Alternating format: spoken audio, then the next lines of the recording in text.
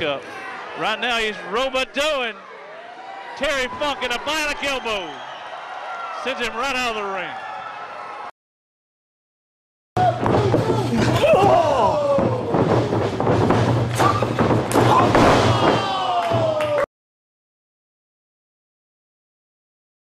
First thing I want to do is welcome everyone to the special shoot interview with the pride of the USA, Don Kernodle.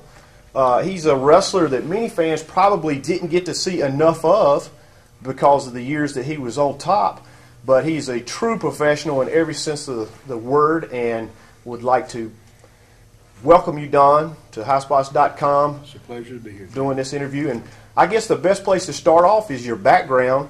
When did you become a fan of professional wrestling?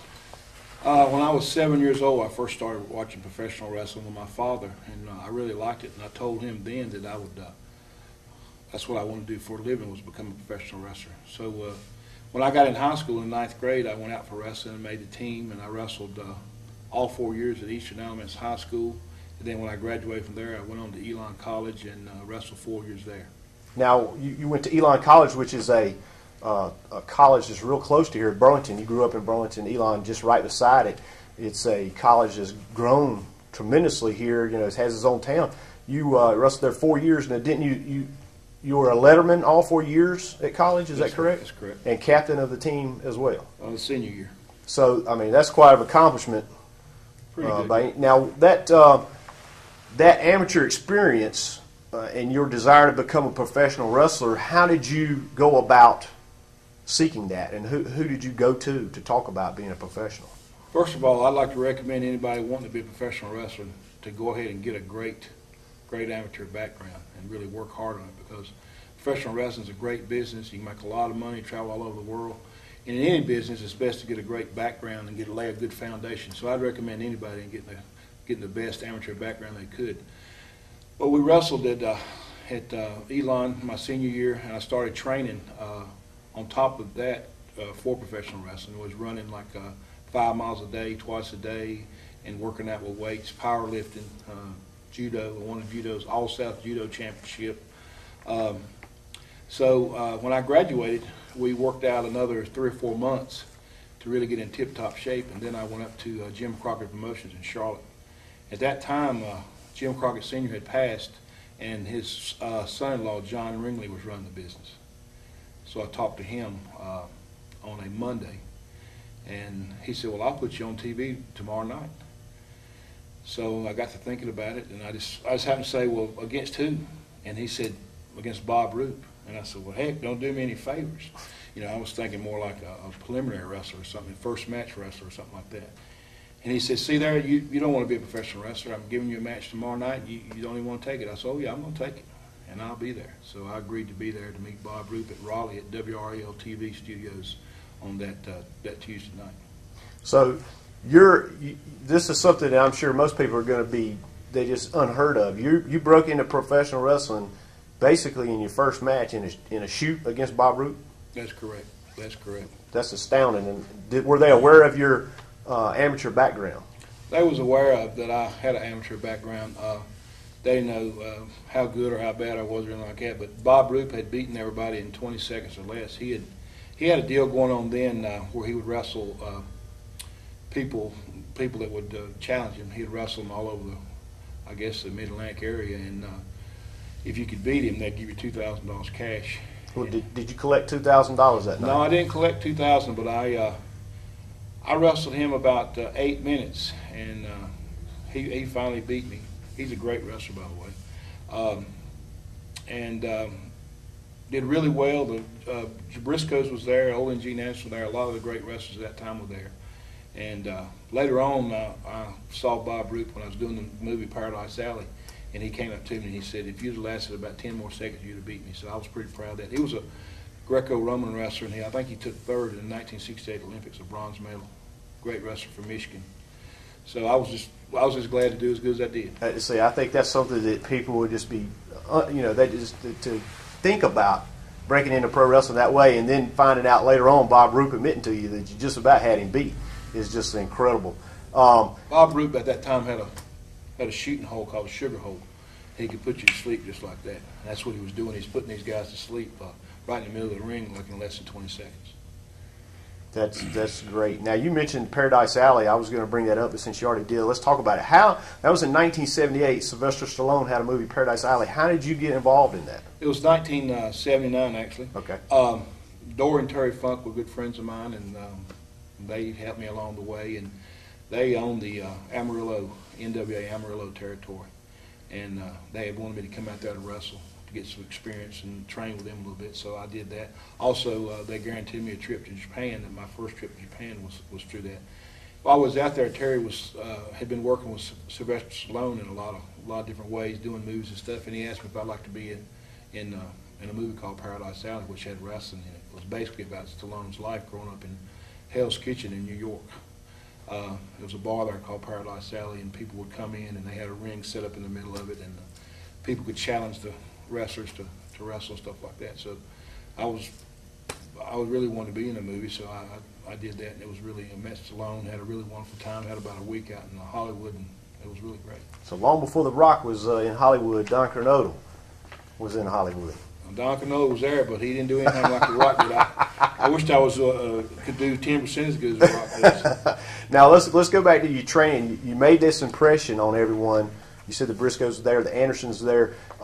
What did they do afterwards, as far as they wanted to help you become a better professional wrestler? Didn't you train with the Andersons next after that? That's right. I had met Ole and Gene in Greensboro Coliseum a few months previous to this, and we had talked, and they knew I wrestled heavyweight at Elon. They had come and watched me wrestle a couple times, and when I wrestled Roop and came back through the door, they were all unhappy as could be. They were saying, "Man, you did great. You did great.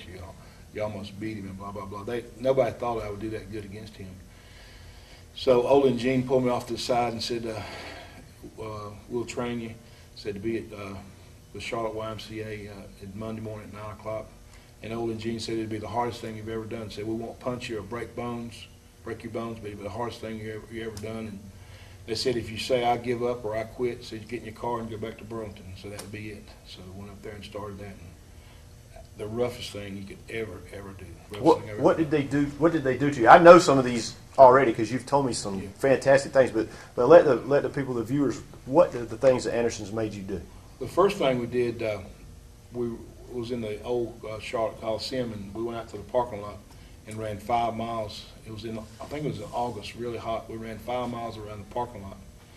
Then we did like 500 jumping jacks, and then we came in and run all the steps in the Coliseum up and down, push-ups, sit-ups, everything you could imagine, exhaustion, and then they get you in the ring and you start running the ropes back and forth till you collapse.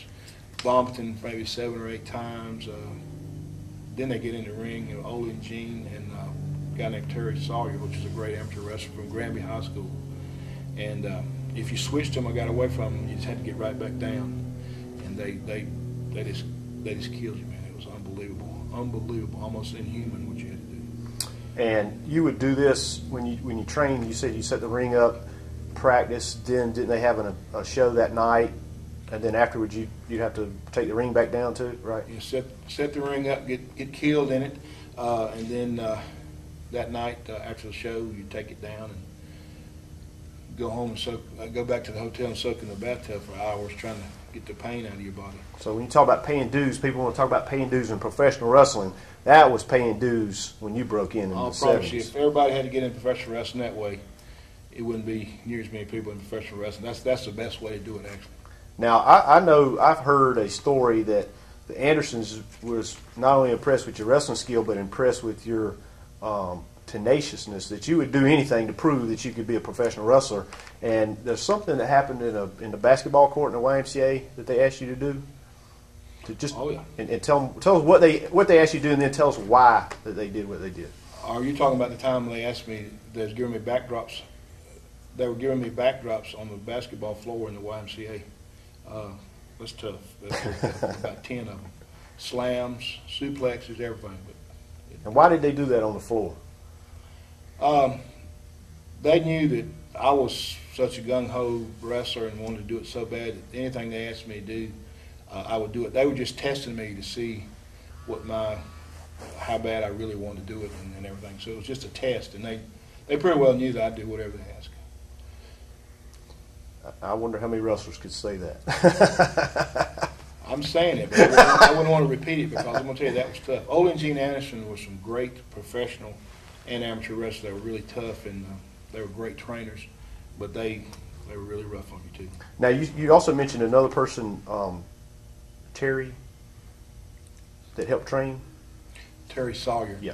He was from Granby High School. He was a Virginia State champion probably 3 or 4 years in a row. So he's he the one that spent more time with you as far as developing your technique in the ring? No, it was Ole and Gene Anderson. Okay. Ole and Gene Anderson. And a guy named Johnny Heidman. I don't know if you remember him or not. Johnny Heidman was a wrestler, been here. He was from Queens, New York, a tough guy. Never about mid-card is all he ever got, but one of the toughest guys you've ever seen because he was a street person from Queens, New York. But he helped train me in the art of professional wrestling. But Ole and Gene did the most of it. Now, how long did it take before you actually had your first match in front of the fans? Wow, that was something. Ole and Gene was training me probably for a couple of months, and they said, well, we're going to go on the road. We're going to go to Norfolk and Richmond and Roanoke, Virginia. I want you to go with us. I said, we can train up there in the mornings before the shows. So that was fine. I didn't have any equipment at all, so we went to Norfolk, and we trained, and then that night they had the matches, and we went over to Richmond and spent the night. And the next night in Richmond, somebody didn't show up. I forgot why they didn't show up. They didn't show up, and Ole and Gene said, "You're wrestling tonight." I said, "I can't wrestle tonight. I don't have any boots. I don't have anything." Well, they got going around, and pretty soon they had me a pair of tights, they had me boots and a jacket. So I wrestled Terry Sawyer that night in Richmond, and it was a 20-minute draw, and that was really a tough match too because 20 minutes in the ring in front of all the people, never had been in front of the people and everything. You know, you get you all excited and tired out and everything, but we had a really good match, and that was my first one in the arena, the old arena in Richmond, Virginia. And where did that take you once you did that? Did that provide where you start getting regular bookings on the cards? Yes. The next week I had a TV match with one of the Alaskans, Jay. I had a really good TV match down at WREL TV, and things just started clicking from there. And started wrestling about 4 times a week on TV and in regular house shows and stuff like that. It started clicking. Just I'd watched wrestling so much, I was like a natural, as well as my brother is. When I broke him in the wrestling business, he was a natural, just boom, boom, boom, boom. So I started having matches almost immediately there.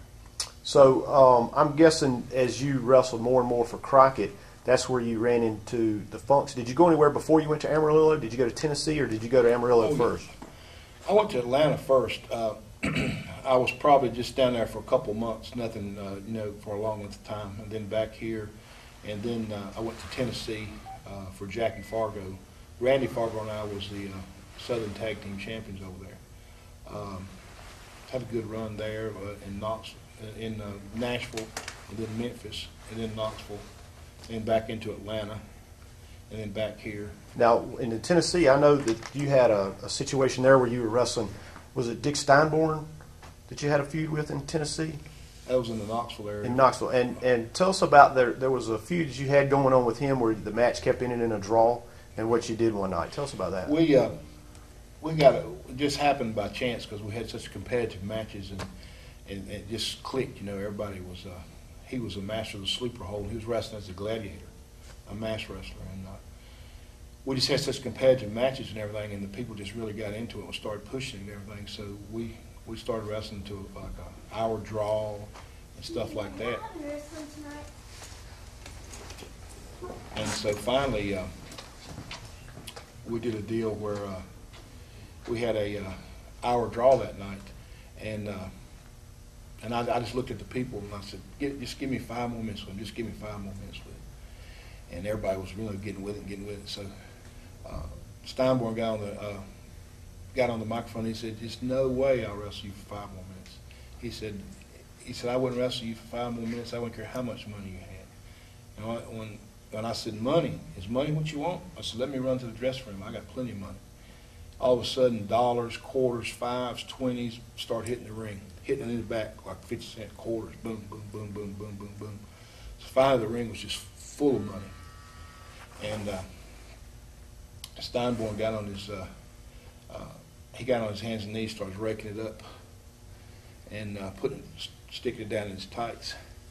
So finally I slipped up behind him and threw him in the ropes, put the sleeper on him, put him out completely, got all the money out, took it up in the dressing room. We had several $100s that night in Knoxville, probably about $300, and we've done it in other towns in the Knoxville territory.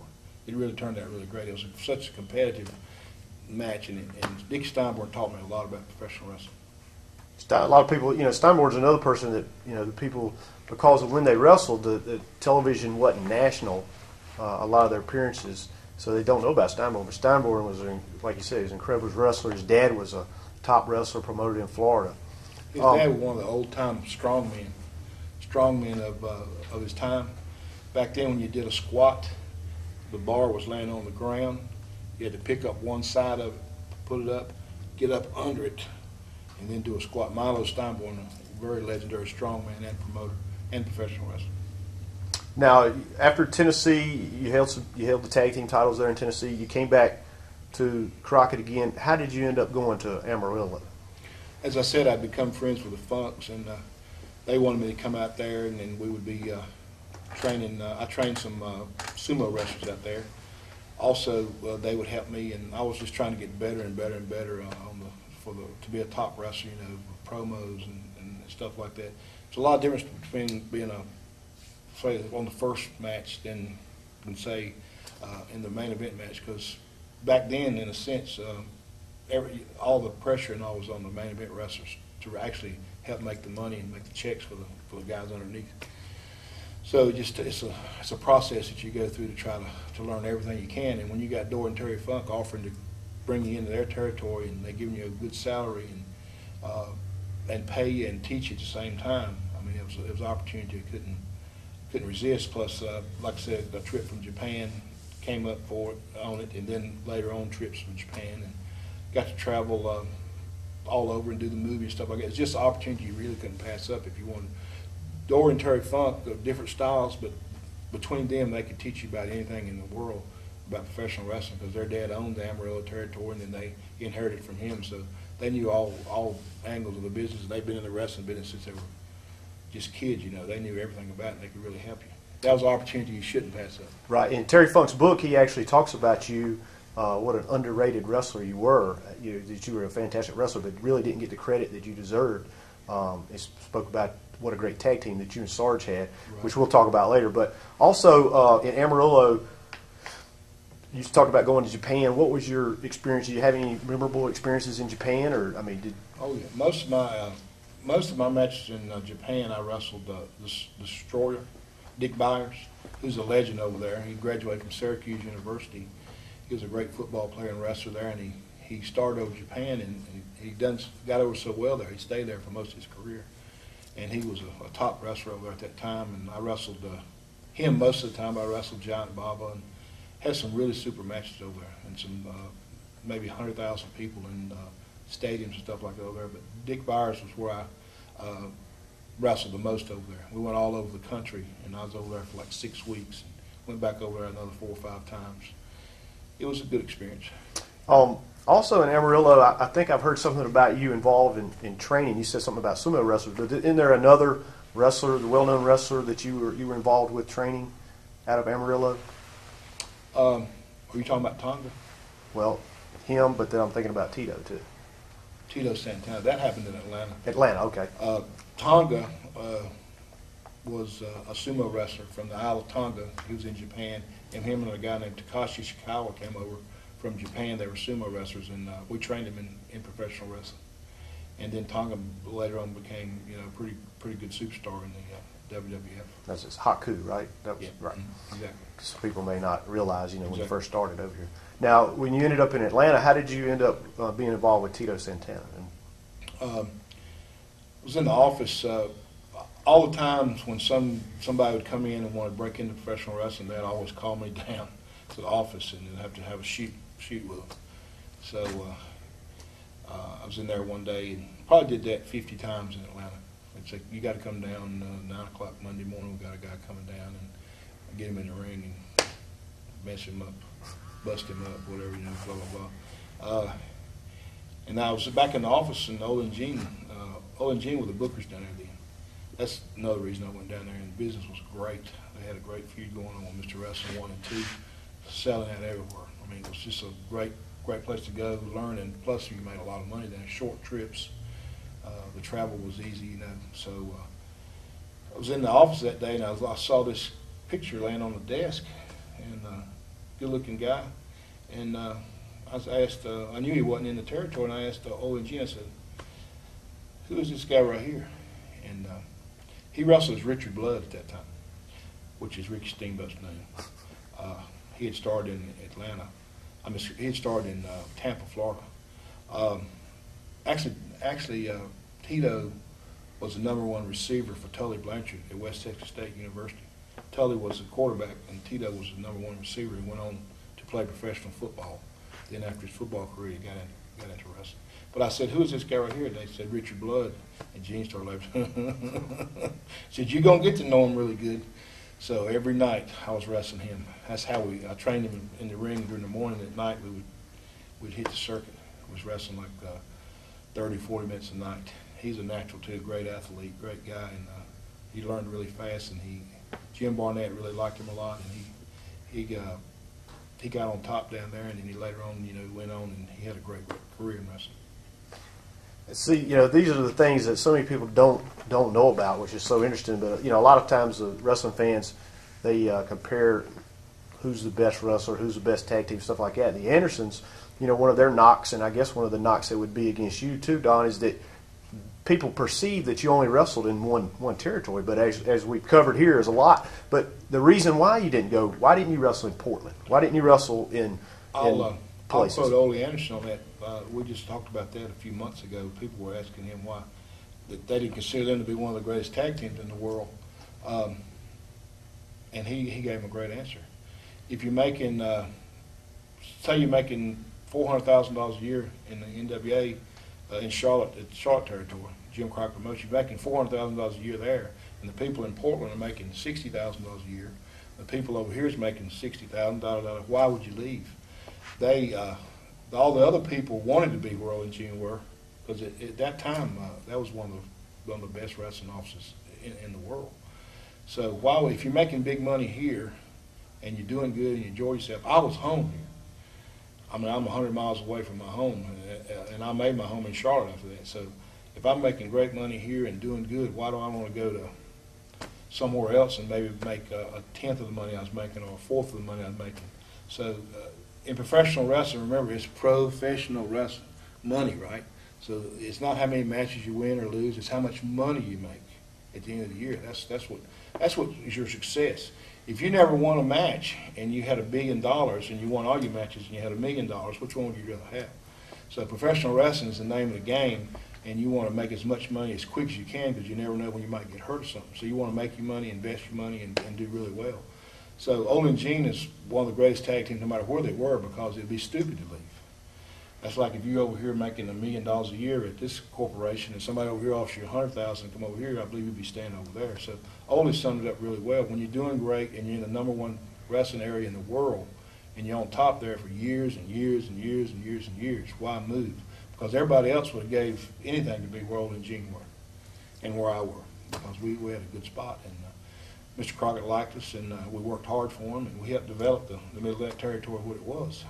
I mean, that just didn't happen just like that. We were a great product that he was putting on the market, and that's what made it. He kept getting great wrestlers and great wrestlers, and the product got better and better and better, and it started growing. Starcade came out of it, the pay-per-views, all that stuff, all satellite stuff and all that stuff, so it all came out of there. And then the Superstation, I mean, that was a foundation for all that. So we had a great situation, and I wished I still had it. I'd still be there today if I could. You know, we've talked about all these different territories you wrestling as you were developing. Eventually, you pretty much settled here in the Mid-Atlantic for Crockett, just like we talked about. It was the better money. It was the easier travel schedule for you, close to home. Let's talk about what your schedule was like working for Crockett. At that time, they had didn't they have 3 crews? You were running 3 different nights, 3 different cities in a night. 3 towns a night. A lot of times we would wrestle every night of the week. On TV, sometimes we'd wrestle sometimes we'd do 3 weeks of TV at a time. So you might wrestle anywhere from 3 to 5 times in one large TV taping. Plus, a lot of days we were wrestling twice, like on Saturday and Sunday. We may go to Toronto and wrestle at 3 o'clock and fly back into Greensboro. And the next day we might fly to Pittsburgh and wrestle. They'd come back into Charlotte. We were double booked and doing all kinds, a lot of work, a lot of no time off. If you was a world champion or a champion back then and you weren't hurt, you're supposed to go. In fact, if you were hurt, you were supposed to go. 65 stitches in my arm right here. The doctor told me to miss 3 months. Never missed a match. Never missed an hour, really. It was going the whole time. So if you was breathing, if you were alive, they expected you to be there and to perform and to have a great match. And they watched the matches back in, and they knew what was going on. If you didn't go out there and work hard and perform, well, you'd hear about it. Now, you mentioned Toronto. A lot of people here where we are now, which we're in the Carolinas when we're filming this, they may not be aware of your success in Toronto. But as my understanding, the town had pretty much died down, and Crockett had purchased the rights to Toronto, or he had the ability to start running Toronto, and who did he send up to Toronto? Let's see. At that time, I think the Tunnies owned the wrestling area up in the Toronto area, and it had fallen off or whatever, and Crockett struck up a deal with them to send his talent. We had some great talent, like I told you, and a lot of big towns up there, Buffalo, Toronto, all those big towns up in Canada. So it's a big market for wrestling. If you got a great wrestling show and all, put that up there, you'll develop into a lot of attendance and everything. So we went up there. They sent Johnny Weaver as the boss up there, and initially they sent Jim Nelson and myself up there as the Mid-Atlantic Tag Team Champions, and sent some of the wrestlers that maybe they didn't give them maybe the best talent they had here at that time, because they were concentrating on here, but also get that started. So we went up there and really done really well, and we started really drawing a lot of money and making a lot of money up there. And then all the guys here wanted to come up there. So we set the foundation again and got it going. And Johnny Weaver's a genius. He's a genius in professional wrestling, and got it going really good. And pretty soon it was doing as good like Toronto was doing as Greensboro, or maybe even better. Charlotte, all the big cities here, we were doing as equally as good up there. So we just everybody started going up there then, and we had the huge matches just like we did in Greensboro. And we was going up there every other week. So we had basically 24 shows in Toronto a year, doing phenomenal business in the Garden and surrounding areas and the hockey rings and stuff around there. And you not only held you defended the Mid-Atlantic Tag Team titles in Toronto, but didn't you also capture some singles titles while you were in Canada? Yeah, in the process, Sergeant Slaughter and I won the World Tag Team Championships. We started going up there. I had the World Tag Team Championships. I had the Mid-Atlantic Tag Team Champions. I won the Canadian TV Championship, and Sarge won the Canadian Heavyweight Championship. So we had belts everywhere, man. I mean, it was like I had to have another bag to carry belts in. So we were wrestling tag teams up there. We was wrestling singles, and we really got that area going phenomenal. They had never done that kind of business up there, and it really worked out really well. And then I think the WWE later on down the road started promoting those towns. Well, let's go back just a tad. I may have jumped the gun a little bit. Let's go back a tad. You had always wrestled as a good guy up until a certain point, and then one night or one Saturday afternoon on television, I'm watching and I see Sergeant Slaughter come out and talk to you, and the next thing I know, you've turned into the bad guy and everybody hated you. Tell us, how did that happen? Where did that idea come from? You know, he had Jim Nelson as his private at that time. Tell us the story on that. How did that happen? The idea came up. Sarge and I got that idea. I met Sarge in Atlanta in 1977, and then we'd stayed in contact and everything. And then when he came back in here around 1980, I guess it was, we had talked about doing this for a long time, because he knew I was from here, and he knew my amateur background, and he knew the people really loved me here because I'd been a good guy all this time. So we were just trying to think of something that had never probably been ever done before. It would be original, and just something that would click. And sometimes when a babyface gets a chance to turn to be a bad guy. I mean, it's how you do it. And in professional wrestling, it's how you do it and the way you do it. So we come up with this idea to do this, and so I was wrestling out there that night in a TV show, and Sarge came out and begged me and coaxed me. He said, come on out, says, I'll make you into a man, I'll make you into a champion, blah, blah, blah. And so finally I just left my opponents and my partner in the ring and walked off with him. I had a beard and everything. When they saw me again, I had a GI, no beard. I was wearing camouflage, and I was like a private for Sergeant Slaughter. That's how that came about. Because Sarge recognized my ability as an amateur wrestler and as a professional wrestler, and we just knew that something like that would click if we got with the right opponents, which became Ricky Steamboat and Jay Youngblood, which are the greatest opponents you could ever have. Now, when you first started teaming with Jim Nelson, you were the privates, Sergeant Slaughter's privates. You had the camouflage Cadillac that Slaughter had. I mean, y'all really played up being part of Sergeant Slaughter's army. And you eventually won the Mid-Atlantic Tag Team titles. I believe you beat Jay Youngblood and Pork Chop Cash. That's correct. And then you became champions. You defended those belts in Toronto. Then it seems like you got programmed in again with Pork Chop Cash and Iceman Parsons. Tell us something about those matches. Those were good matches. Those guys are a different style of wrestling. Not my style I like to do. I like to do a lot of movement, a lot of spots in the ring, and do all kinds of stuff. But they were different guys. We had some great matches in there. As you know, the black talent draws the black people, and you concentrate on areas with a black population. So we had some great matches with them, and it was good to working with them. But I enjoyed working with Jay and his brother and Jimmy Baggett and people like that the most. Now you also had Steamboat and Youngblood. I believe they actually won the Mid-Atlantic Tag Team titles in Toronto from you and Jim Nelson. That's correct. And that was sort of like the foundation for what was getting ready to happen. And tell us what it was, what that process about. And no longer going to be you and Nelson; it was going to become you and Sergeant Slaughter. That's right. That was the whole reason for all of it. The Mid-Atlantic Tag Team Championship was just a test for me to see if I could carry the load and to do the right thing and to learn everything. See, that was a process too, becoming a bad guy in wrestling and boom, and being on top, doing the interviews and all that stuff. It was a great learning process, and through that, Crockett saw how I was progressing. And so we presented the program to, Sergeant Slaughter and I presented the program to Jim Crockett. Now, when you say you presented a program, some fans may not really know what that means, but you actually, I want you to tell about it, but I mean, you and Sarge actually came up with the whole idea for this run with Steamboat and Youngblood.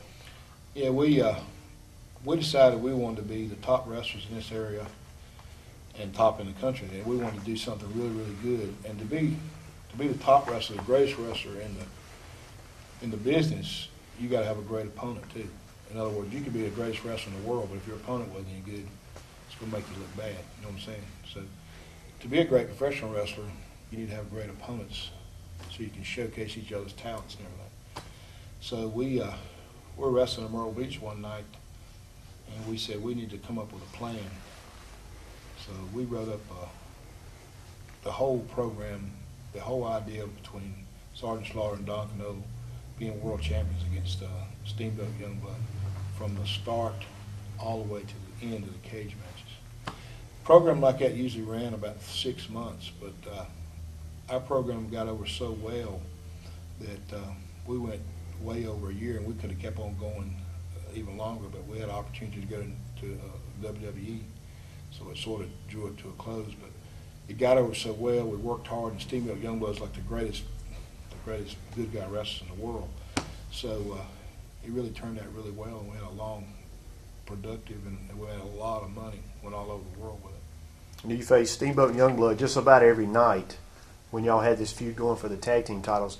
And matter of fact, Steamboat has said, we actually filmed it at a convention. Somebody asked him what his favorite match was, who his favorite opponents were, and most people were expecting, we were in the Northeast, they would say Ricky Steamboat.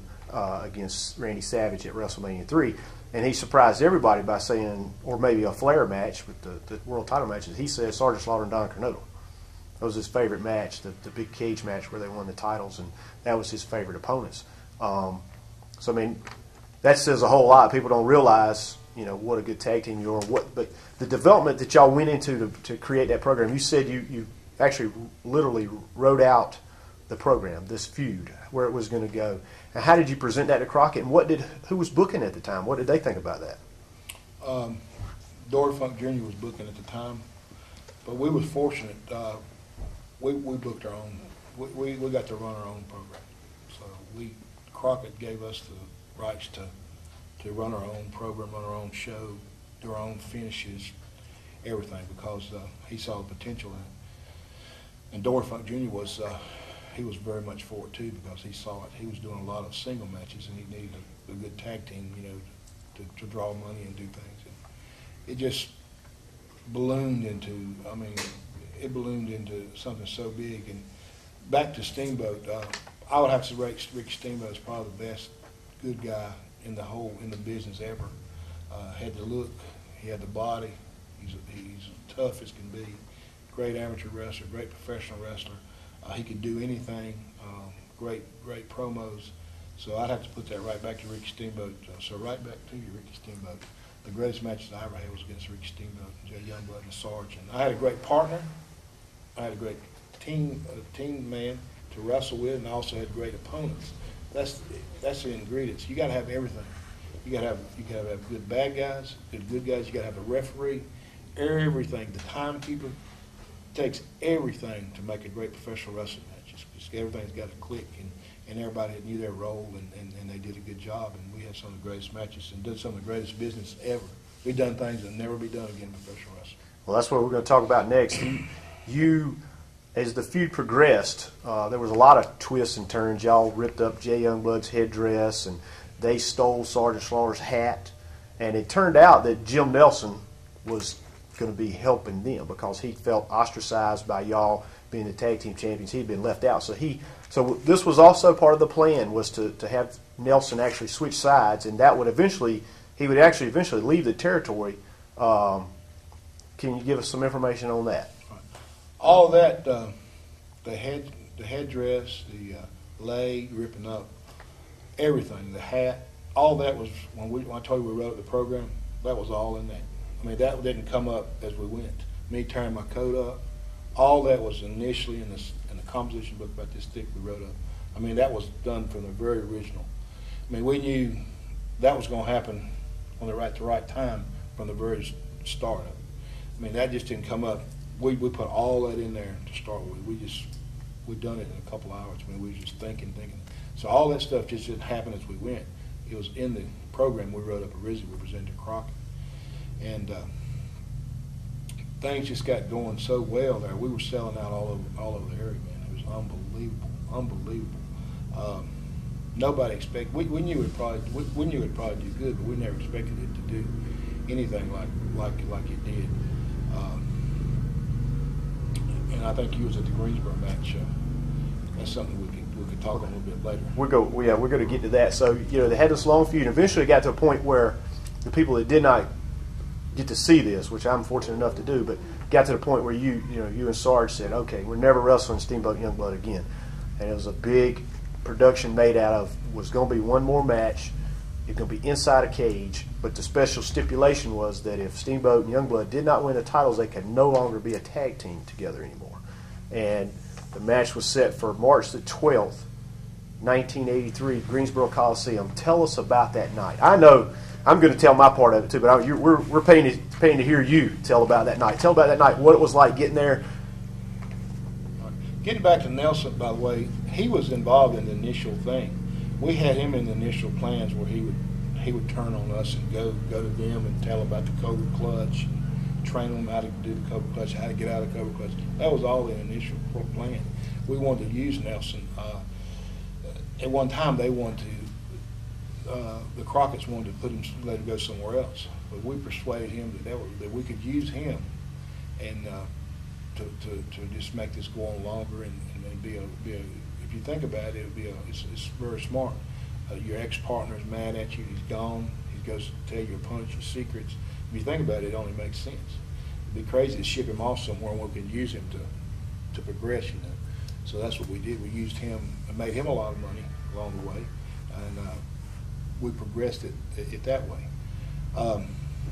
Things we just got to clicking with this match. We started out we was wrestling sometimes for an hour draw to start with, and we went into the 2-out 3-fall matches. We went into the strap matches, lumberjack matches. We did any kind of boot camp matches. We just kept going and going and going and going. And back then, especially, usually the big blow-off was like a cage match. Like I said, we had no idea this was going as long. In actuality, we probably could still be going with it if we really wanted to. I mean, it really got over that good, and we just kept rehashing this, rehashing that. You know, we could probably still be maybe have wrestling matches against each other. But it just got really unbelievable, and Crockett couldn't believe it. He just couldn't believe the business we was doing. We was going to Fayetteville, selling out.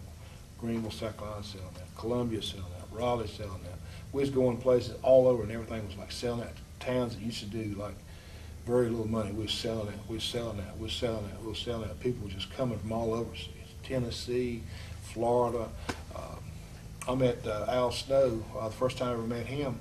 He came up to me and shook my hand, hugged me, and said, "Man," he said, I used to drive from Ohio to Charlotte to watch you and Slaughter wrestle." Just stuff like that. People were coming from everywhere. If we'd had the TV coverage that they got now, I mean, it's unbelievable what we can do. Because back then, football would preempt your wrestling show sometime. Basketball, you know, it's not like it is now. If we'd had the TV coverage 2 hours twice a week and stuff like that, it'd been phenomenal. But it just started snowballing then. Things were just going, everything we did was big. I mean, just boom, boom, boom. People was right in the office saying, "Man, this feud with Steamboat, Youngblood, Kernodle, and Slaughter is the best thing I've ever seen," blah, blah, blah. They respected Sergeant Slaughter and my talent as a wrestler.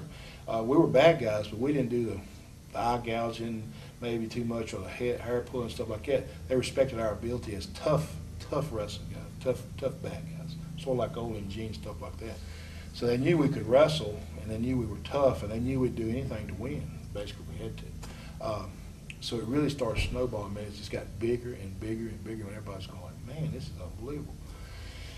And so eventually it came to the culmination because we knew we were going to New York. We got offered a great deal to go to New York.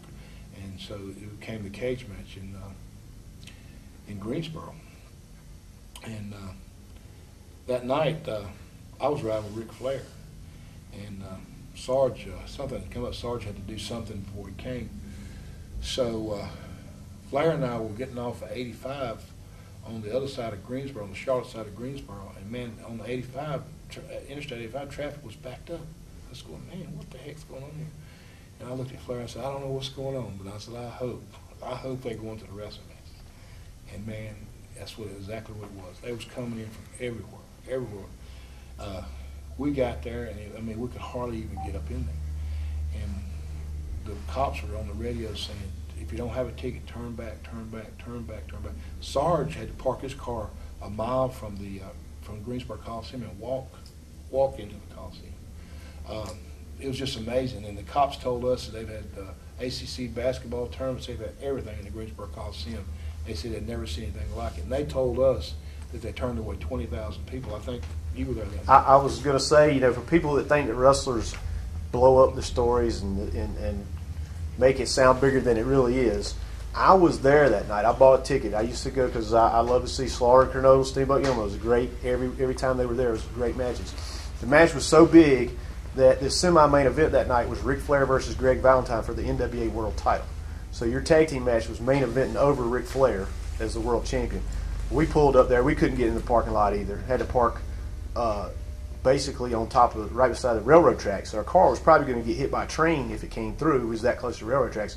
And I was offered $50 for my ticket from somebody who drove from West Virginia to come down there.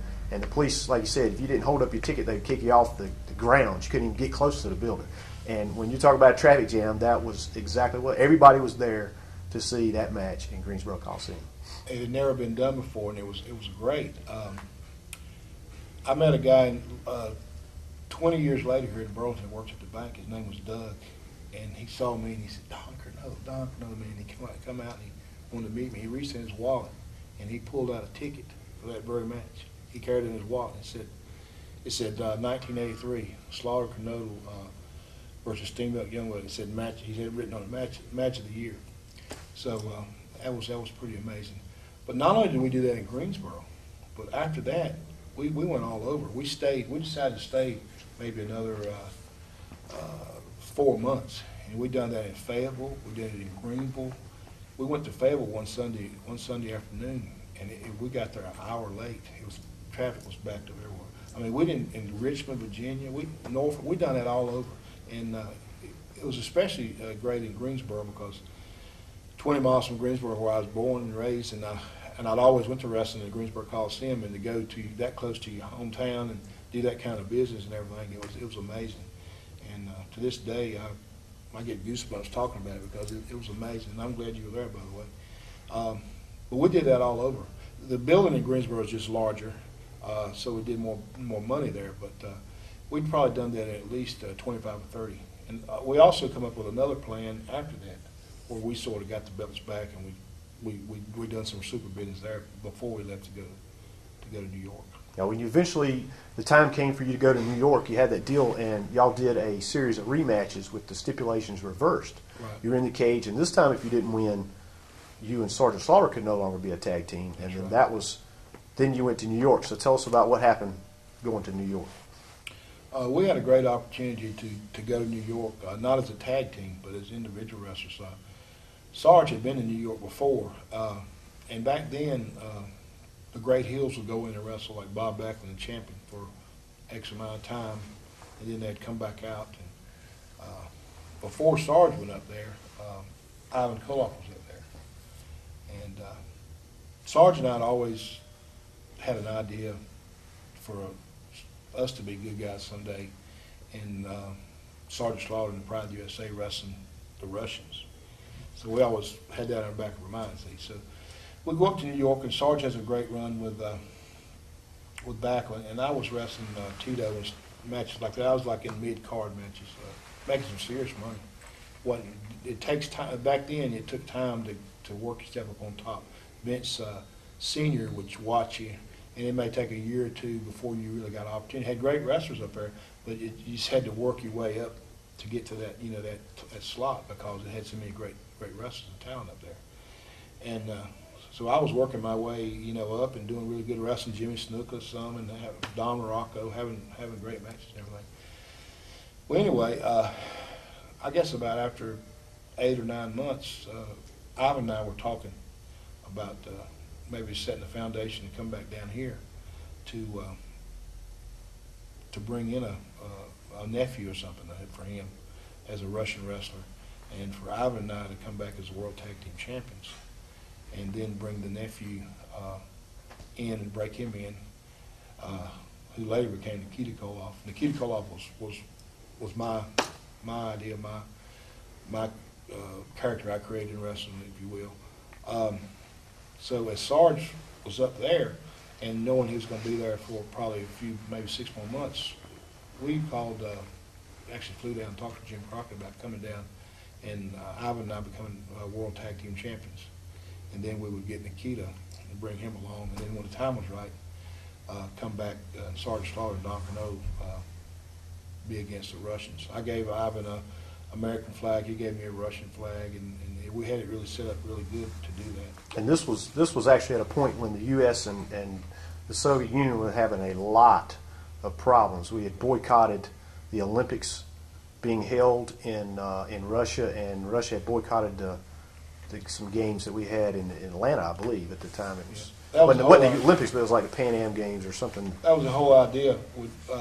We'd get Nikita, Ivan's nephew, to call us and say he was mad because he couldn't compete in the Olympics in weightlifting and wrestling. And he was mad, and he wanted if his Uncle Ivan and I would train him to be a professional wrestler so he could be a world champion in professional wrestling, since he couldn't be a world champion in the Olympics. So that's how we created Nikita and brought him in. As you know, he got over like $1 million. Nikita actually credits you on camera in his shoot interview, you know, that you were responsible for Nikita Koloff being what he was, that you helped develop him. That's correct. Nikita was a big guy, road warrior, animal. Actually helped me find him. He was from Minnesota and went to college with Animal, and they were friends, and that's how I found him. In 2 days, he was in the office, head shaved, ready to roll. About 285, you know, he looked and everything. And Nikita didn't have a wrestling background at all. He was an All-American football player. No background at all. Never been on a mat, never been in the ring, ever. Dorton Arena the night, first night we did our interviews and everything, he was there with a chain around his neck. He had to wrestle that night. He'd never been in the ring before. I took him in the dressing room and told him what to do, just like that. He'd never been in the ring before on a wrestling mat, amateur or nothing. And he went in there and got an 11-second win. We wanted to build a superpower because Ivan and I, smaller guys, could do the wrestling part. But Sarge was a real big guy and Nikita a big guy. We wanted to have two big guys and two guys like Ivan. So we created a superpower. And to this day, Nikita's an evangelist now. He goes to churches, and people are mad when they find out he's not really a Russian. They really think he's a Russian. And then when he tells them and he's not, they still get mad. He done that so well, they really believed he was from Russia. He actually got books and learned Russian, and he did his part. I mean, he was that 100%. He didn't do it like just in the ring or the hotel. He did that part 100% all the time, and it got over really, really well. Now, when you were tag champs with Ivan, where would you rate the scale of the fan reaction to that as opposed to when you were with Slaughter? Not asking for the, how did the fans react? What kind of reaction? We did really, really well. The fans were really hot at me for joining up with the Russian, giving them the flag and everything. They were really hot at me, but to be honest with you, there would never be another comparison to Sergeant Slaughter and myself for me, because at that time Sarge was a big guy and he was like a superhero. I mean, he was just one of the biggest and baddest wrestlers of his time, you know. So that would be the best, Sergeant Slaughter and myself. But Ivan and I were really good, and we got a lot of heat. I mean, we had a lot of heat. We were selling out a lot of places too, and that program didn't quite go as the way we had planned it. But if it had, we would have done even better. But Ivan's a great partner, a great man. Nikita too, and we did really, really well. But number one would be Sergeant Slaughter and myself, and then Ivan and myself. Well, that was what I was going to ask you too. When you talked about the program that you developed with Sarge, when you came in with Ivan and met with Crockett about the program for that, how you had it all planned out about how the Russians would eventually turn on you, and then you was going to fight. You mentioned bringing Sarge back in, and you did actually bring Sarge back in for one match in Greensboro, yeah. But it didn't quite go the way he was planned. Why don't you tell us what happened? What actually happened on that was Sarge actually got an opportunity to stay in New York longer, and actually he's never really came back here on a full-time basis. He's actually been with the WWE practically ever since. Just things changed when Vince Jr. took over. Now the guys, they don't do like they used to, like his dad used to do. You might be up there wrestling for 20 years now. You know what I'm saying? Back then, the top guys would go in and wrestle the champion for a year at max, and then they'd come out and somebody else would go.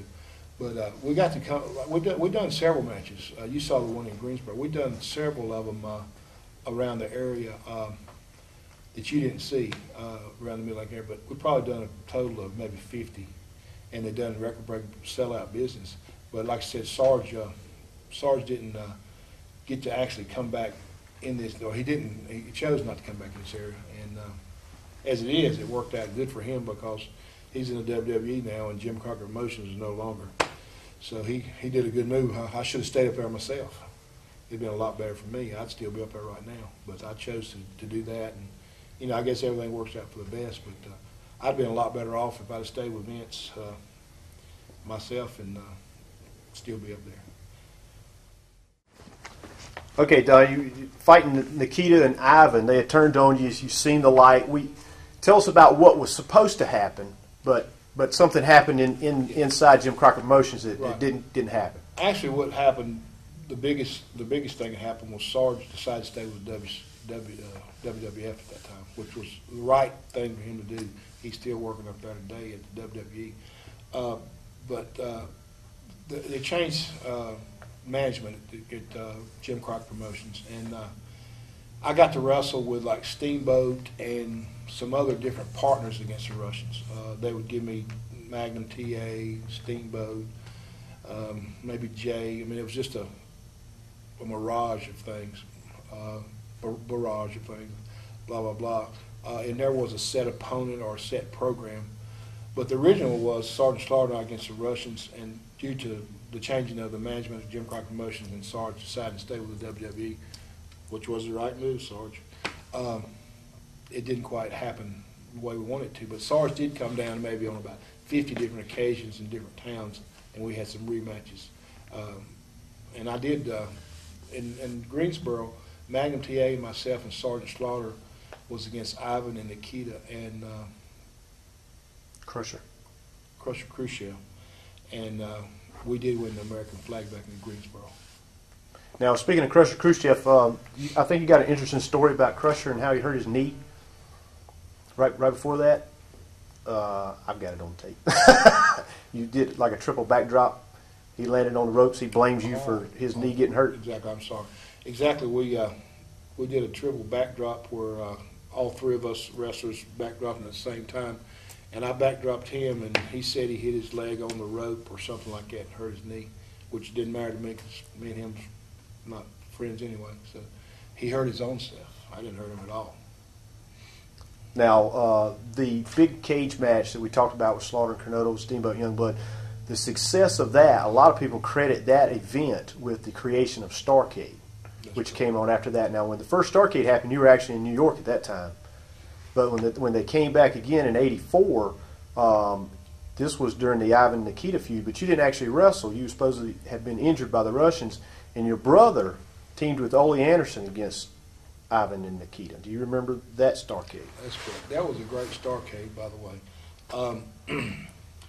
It was myself was hurt with a hurt neck, and they asked me who I would like to get to wrestle Ivan and Nikita, and I came up with the idea of my brother and Ole Anderson, since Ole had trained me, and I knew he would really work hard and beat the Russians really good for me. So it was Ivan and Nikita against my brother, Rocky Kernodle, and Ole Anderson in the Greensboro Coliseum. And we went out there, and I was on crutches.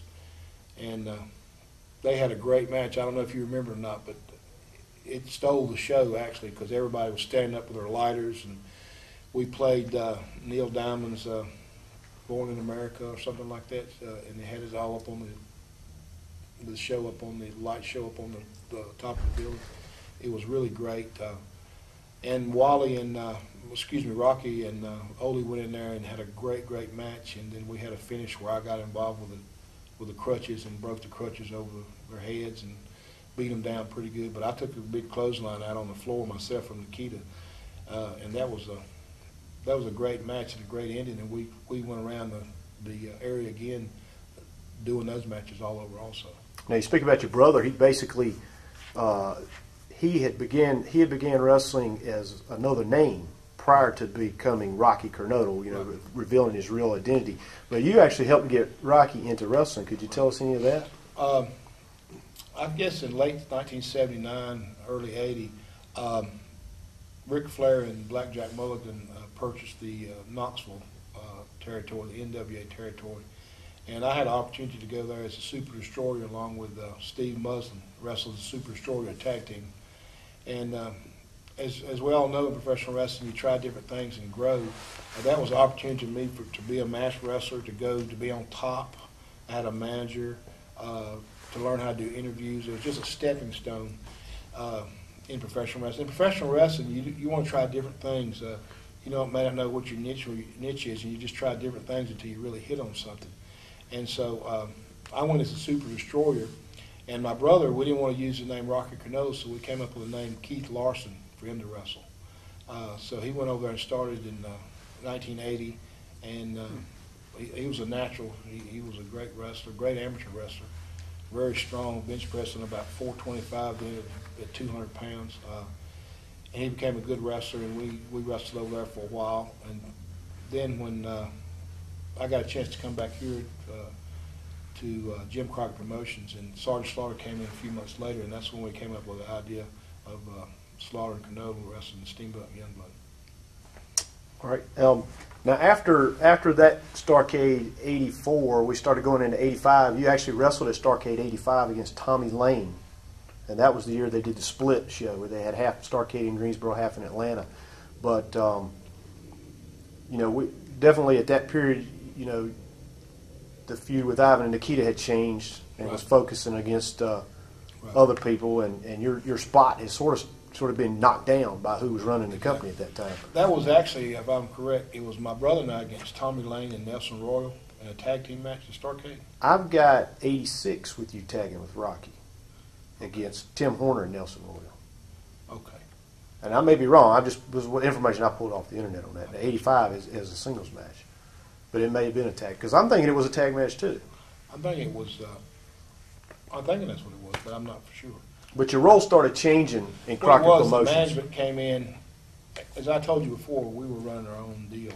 We were our own bookers and bosses on that Steamboat Youngblood thing. Sergeant Slaughter and I were. And as the new management came in, which was Dusty Rhodes, he went in a new direction with Ivan Nikita. He brought in the Rock and Roll Express, and they were wrestling Ivan Nikita. And then later, not a lot later, wound up teaming up himself with Nikita and Ivan, and they became good guys in wrestling. And I don't think Ivan and Nikita ever wrestled for the NWA again as bad guys. I think they were good guys the rest of the time. So Dusty went with the Rock and Roll Express instead of myself and my brother, and also he and different opponents, including Ivan Nikita, was wrestling guys. So he went with a different direction. Well, a lot of people have said that, you know, Dusty pretty much had guys that he knew and he wanted, and he brought them into the territory rather than using a lot of the ones they were had. But I know there was a story that I'd love for you to talk about a night in South Carolina. You were supposed to wrestle Buddy Landale. And right. Getting back to Dusty and any booker for that matter, sometimes when a booker came in from other areas, he would bring his talent with him. That not only was Dusty, but that was a lot of talent. Say you were a booker in California and you'd done really, really well, and you came into a new area, and you had some proven talent, you know, that could do the job and make a lot of money. You would bring them in as new talent. Also, sometimes talent stayed too long in one area, and it might be a good idea to bring new talent in. A perfect example was, I don't know if you remember, when George Scott took over the booking job here, he brought in Johnny Valentine, Wahoo, he brought in Don Jardine, Super Destroyer. He brought in some new talent. It takes a long time to really get it going and to make it start happening, but in the end, it worked pretty good. So not only Dusty, but a lot of bookers back then would bring in their talent when they came from different areas. And getting back to the deal in South Carolina, I was asked to let Buddy Landale beat me in Sumter, South Carolina, and I refused to do it. And I had a choice either to do it or to take my tights off and not wrestle. So I didn't wrestle that night. And I met with Jim Crockett Promotions and Jim Crockett the very next day, and I got everything straightened out. But that was J.J. Dillon's idea and Dusty's idea, and I refused to do it. But it was actually quite funny because I was with you when Buddy came up to talk to you at one of the Legends conventions, and he at the time he might not have been happy about it, but it was pretty funny to him today looking back at it. Well, Buddy Landale knows nothing against me, whether it be in the ring or whatever. But I like Buddy Landale. He's fine. He did put me over to a show, by the way, didn't he? Yes, he did. On the radio and about my old girlfriends and everything. But anyway, Buddy Landale's fine. At that time in my career, I didn't think it was the right thing for me to do, so I refused to do it. Nothing against Buddy Landale. He's a great talent, great wrestler. But I did what I thought was right for me, and I'll stand by it today. Well, what brought about the exit from Jim Crockett Promotions? Well, as I said, it just kept in my mind, getting worse and worse. Things weren't going the way it should be, and the new management and business was really getting bad. I mean, business was good for a while, and it just got worse and worse and worse, and things were getting chaotic, and people weren't getting along, and arguing all the time with the bookers and the office and everything. And so finally, I just had enough of it, and I'd done real well in wrestling and made some good investments, and I was doing all right financially, so I just had all of it I wanted, and I didn't like the way they was going, and so I said I'd rather go out as a champion or people knowing how I was than to stay. Wasn't the youngest guy in the business. I was getting older, and I decided I'd just go ahead and retire and get out of the business rather than be brought down, to nothing. And eventually, Jim Crockett Promotions went bankrupt through that management, and Ted Turner wound up buying Crockett out and starting the WCW. Let's talk about, if you don't mind, let's talk about some unique experiences that you had in professional wrestling. You've told me all kinds of tremendous stories in the past, and one that sticks out in my mind a lot is wrestling in Puerto Rico, and what it was like in front of those fans, and what those fans actually would do to an American bad guy that came to Puerto Rico. First of all, getting back to what you asked me just before, in my mind when I started wrestling, I was 23 years old, and in my mind I was going to retire at 40, and I was right there at the 40 mark, and so I had really set up my retirement plans and all that stuff, and things weren't going good, so I decided I'd just go ahead and retire there at that 40. But yeah, wrestling in Puerto Rico was great, right there on the beach. Carlos Colon ran that area. Had some good talent over there, and we had some great matches. My brother lived over there for 2 different times. I just went over and wrestled a week here and a week there. But we wrestled, had some great matches there. You might be talking about Guatemala. I'm talking about the one where they were messing with you in the locker room, and they ended up throwing a little package in there for you in a bag, something in a bag. I don't stop that again because I don't know. Sorry, we can keep going, but now what are you talking about? The fans, they would throw objects at you, and you were in the locker room, and they were messing with you at the window, and eventually you slammed the window on them, and they quit for a while. You threw something out, and next thing you know, something busted through the window, and it was a bag, and it was a snake inside of it. A snake inside of it? I didn't dream that one. And the fans threw a snake into the locker room at one of the stadiums. I think that was in Guatemala. Well, it may have been Guatemala. Not Puerto Rico. He knows more stories than I know. We didn't mess the whole tape up, have we? No, it's okay. I wrestled in Guatemala. In 1975, Tony Atlas, Larry Zbyszko, and a few of us went over to Guatemala to wrestle. And it was snowing here. We went over to Guatemala. It's about 100 degrees over there. We wrestled there for a week. And we left on a Monday night at 6 p.m. And we wrestled in Guatemala City every night over there. And the next morning at 2 a.m., an earthquake hit over there in Guatemala City and killed 23,000 people. So we left just a few hours before the earthquake hit over there.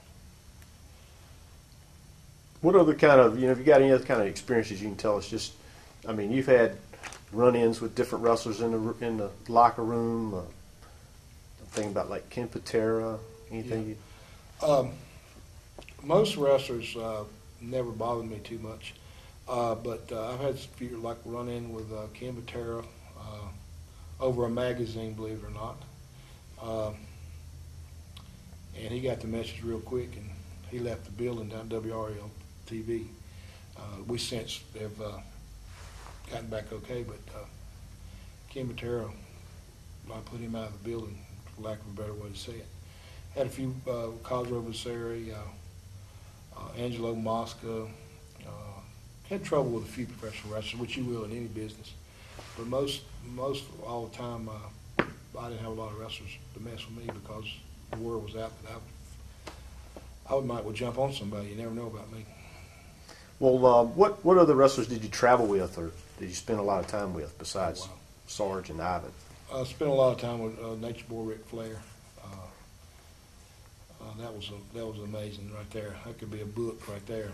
Well, we've heard quite a few interesting stories when it comes to the Nature Boy. Flair. See, Ric Flair came in here, I believe it was in 1974 or 5. Came in from Minnesota. He weighed about 285 pounds, big guy. They saw his talent, and they teamed him up with Rip Hawk, and he started working on top, and he lost his weight and blah blah blah.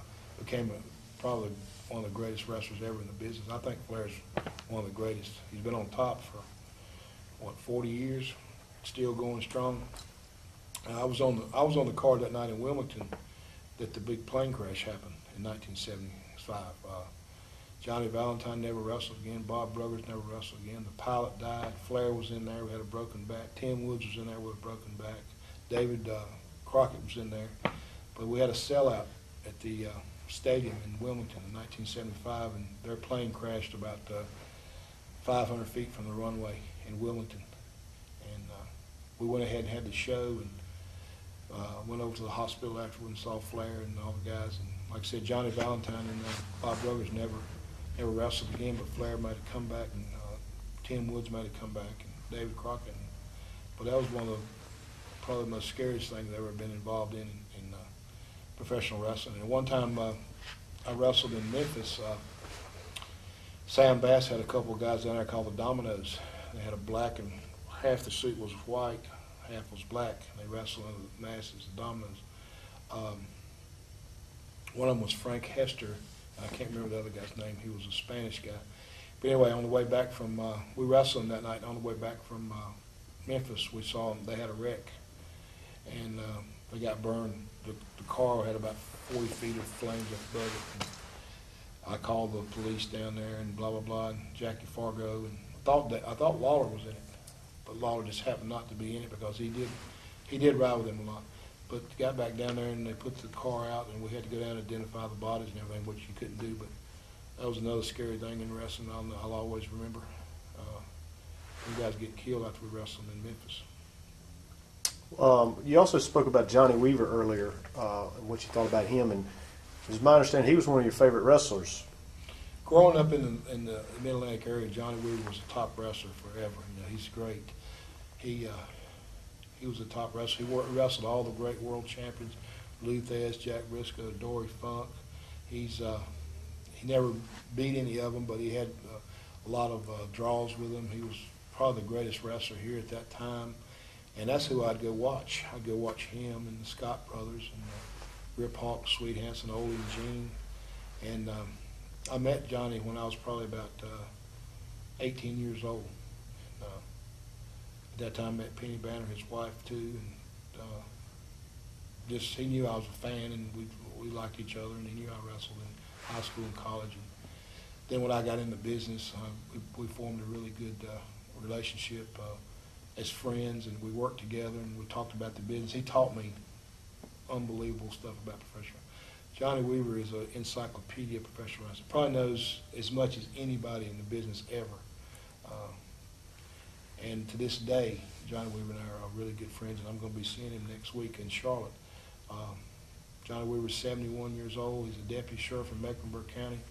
He's doing real well, and as you have him on some of your shows, and you have a Johnny Weaver Cup, and I appreciate you doing that for Johnny because he deserves it, and he appreciates it. And I've had a lot of great times with Johnny Weaver, great man. Also, some of the things that people may not know, when you did decide to leave professional wrestling as a full-time job, you pretty much didn't do anything for a while, but you got bored and NASCAR sort of caught your eye. What did you do then? Yeah, I had a blood drive one time when I was a world champion in wrestling. Mike Hogwood, I don't know if you remember him or not, he worked for Channel 8 Studios at that time, and he later on went over to Channel 2, but he called me and wanted me to come to a blood drive in High Point. And I just asked him, is there anybody else going to be there? And he said Jeff Bodine was going to be there. Jeff, I knew who he was. I never had met him because I liked racing a lot. And he was there, and we became friends. He loved professional wrestling, and he had wrestled amateur when he was 10 years old in the 70-pound class. He brought a little trophy and showed me. So we became buddies. And like I said, I knew I was going to retire in wrestling when I got 40-ish, blah, blah, blah. So I told him when I retired, I'd like to go to work for Winston Cup Racing. At that time, he was driving for an owner, car owner, and he didn't have his own team. But Alan Kawicki got killed, and he bought the number 17 from Kawicki's estate.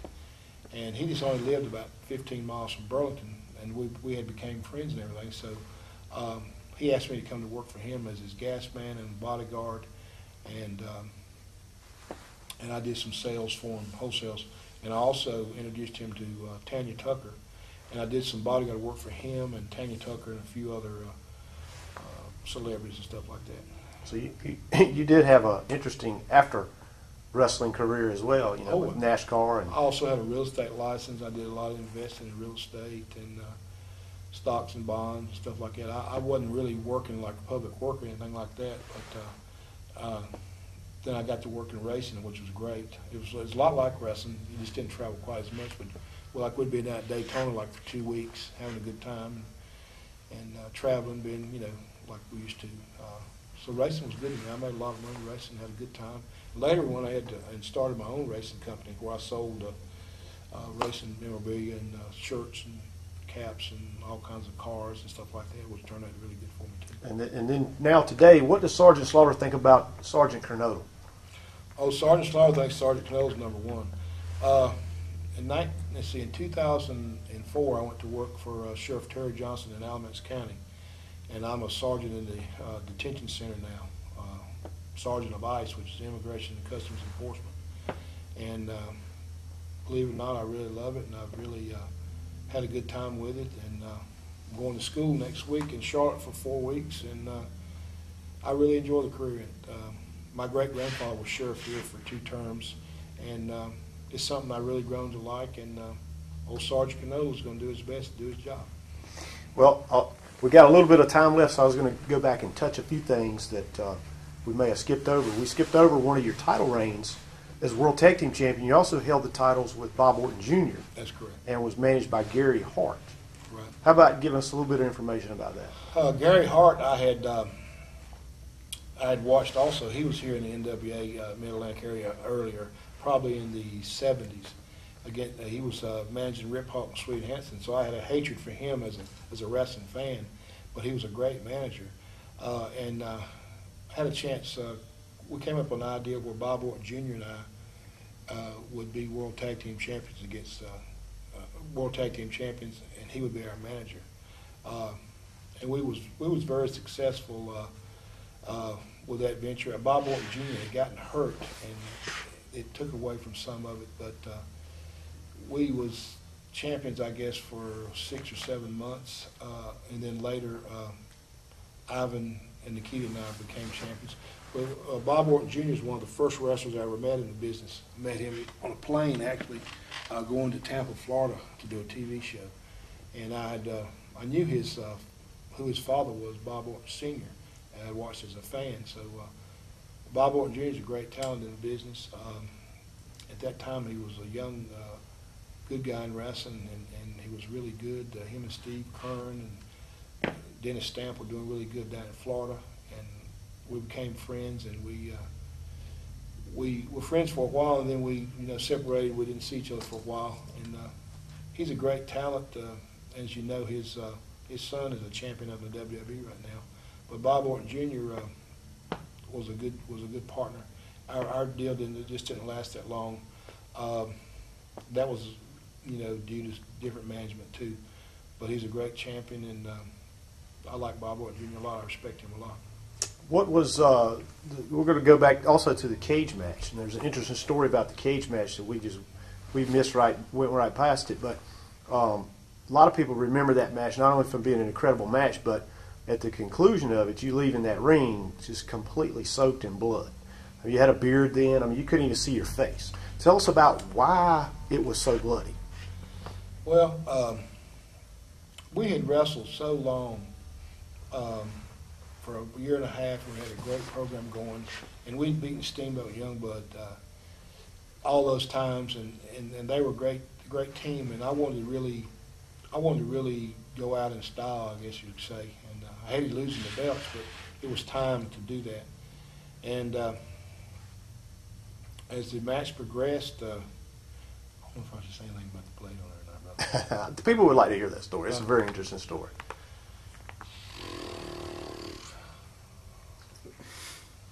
I don't know if I should or not. Well, if you don't want to talk about it, just we can skip Let me it. tell you. Did all the rest of the guys talk about stuff like that? Most of them. Oh, yeah. Most of them will say That will be tame.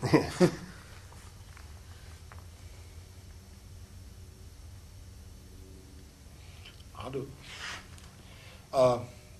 Getting back to the cage match with Steamboat Youngblood and Sergeant Slaughter and Don Kernodle, been a feud going on for a year and a half, and it was really went way beyond expectations. It set the foundation for great things to come in the future, like Starcade and some of the closed satellite TVs and stuff like that.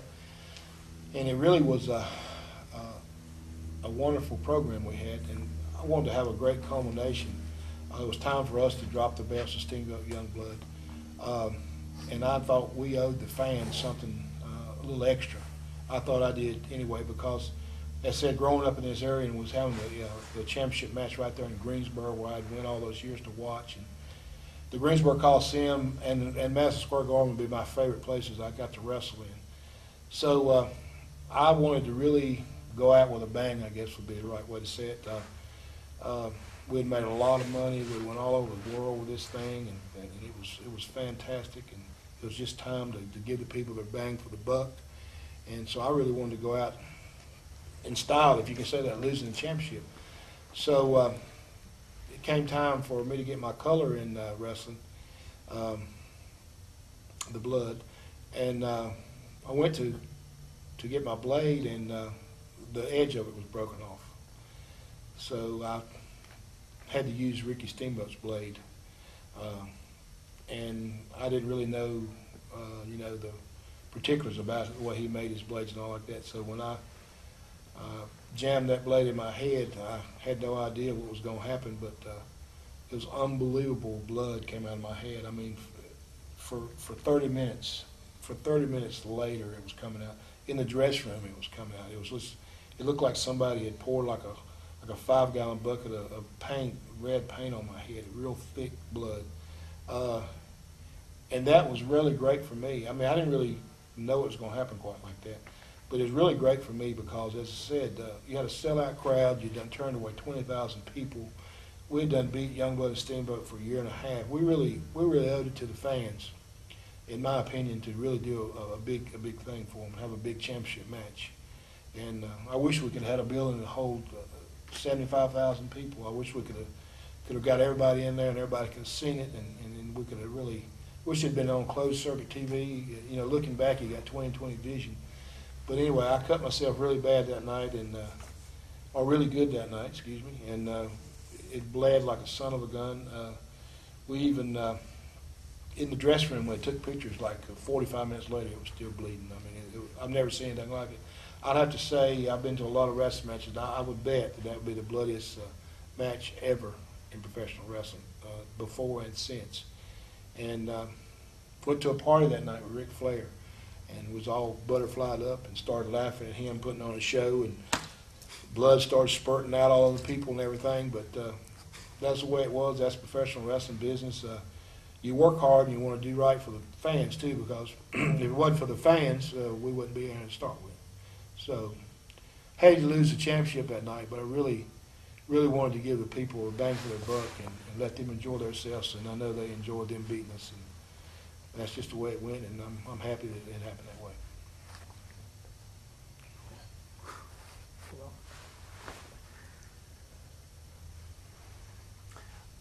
How much did Steamboat and Youngblood have to do with the program that was with you and Sarge? Steamboat and Youngblood were hand-chosen, if you will, by Sergeant Slaughter and I.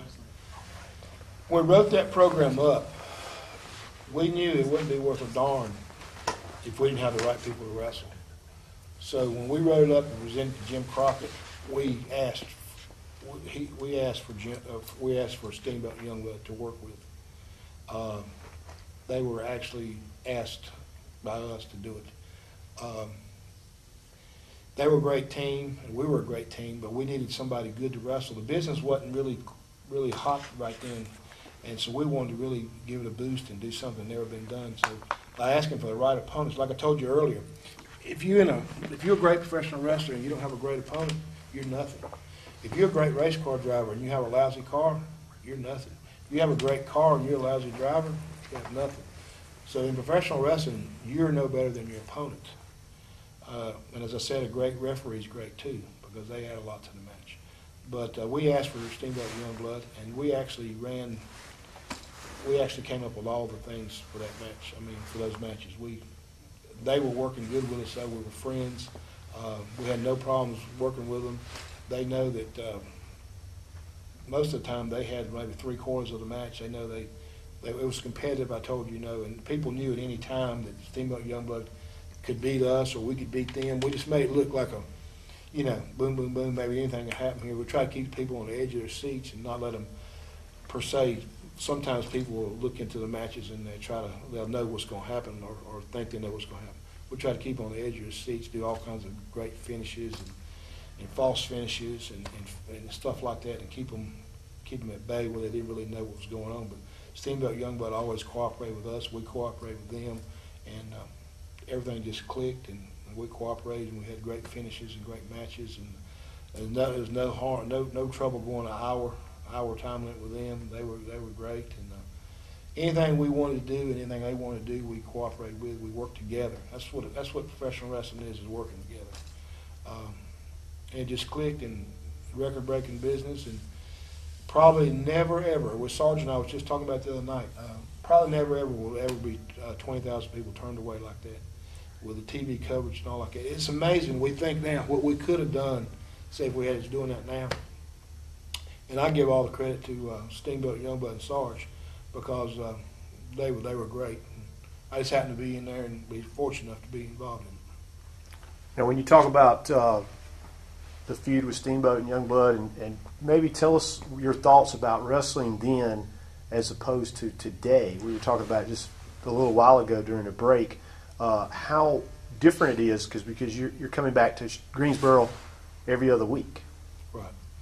Back then, we wrestled in Greensboro every other week, every other Saturday night or every other Sunday night. We had a job to go in there on TV, on the TV shows. We had a job to try to hook the people to be there on Saturday night in Greensboro. And then we had to have a great match to rehook them again to watch TV the next week. And then in the TV, rehook them again to be in Greensboro the following Saturday night. So in other words, we had to use our talent to hook them at the show, at the house shows, hook them on the TVs, and then hook them again to come back. So in other words, we was having 24 shows a year in Greensboro.